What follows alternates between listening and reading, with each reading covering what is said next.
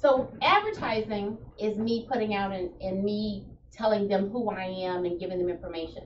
Sponsorship connects me to an organization that has some of the same beliefs I have, that will also connect me to people that I can tap into their heartstrings.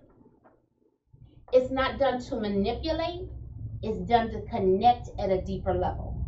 Does that make sense? Okay, now y'all can ask me questions if y'all need to, because trust me, the stuff is in my head.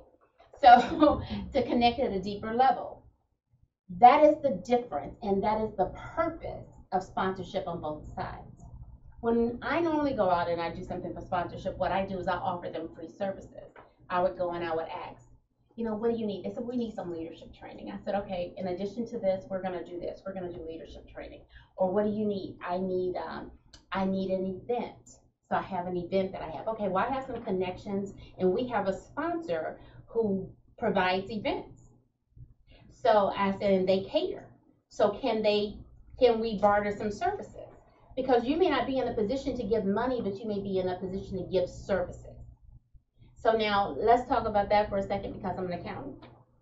You shouldn't, in that case, you have two options. You can give the entire service for free, or you can give the service and only charge the next client only what it costs you up front. Like if you're going out and you're doing food, you pay for the food, I'm gonna do the service. And she would do, I'm gonna use you as an example. Beat me later. So if I was gonna take it and use that, then she may find somebody in the room that has a major event that has a lot of foot traffic.